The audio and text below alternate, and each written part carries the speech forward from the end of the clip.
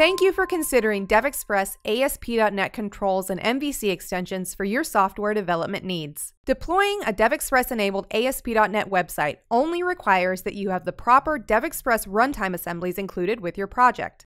In this demo, I'll show you an easy way from Visual Studio to include these assemblies for deployment and how to deploy to your local host machine. First, run IIS, also known as Internet Information Services. From Sites, right-click on the default website and select the Add Application command. For the alias text box, I'll enter my application and then select the physical path to the folder where we'd like to deploy the application. I'll copy this value onto the clipboard. Now let's view the web project that we want to deploy in Visual Studio.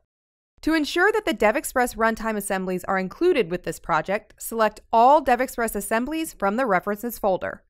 Now, from the Properties window, set the Copy Local property to True. This will create a local copy of those assemblies into your local project, so when you deploy, you won't have to search for those assemblies.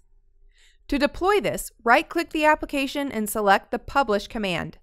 Create a new Publish profile and give it a name. On the Connection tab, select the File System Publish method. Now, paste the physical path value that we copied from IIS into the target location text box. This specifies where the application will be deployed.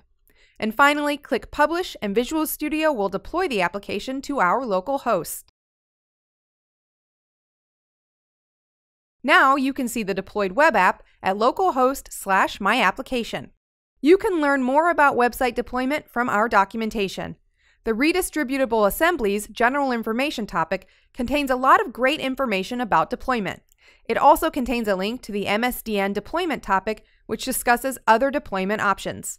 Plus, common deployment issues are listed in the Deployment Troubleshooting Guide and can help you quickly troubleshoot. Thanks for watching. Let's see what develops.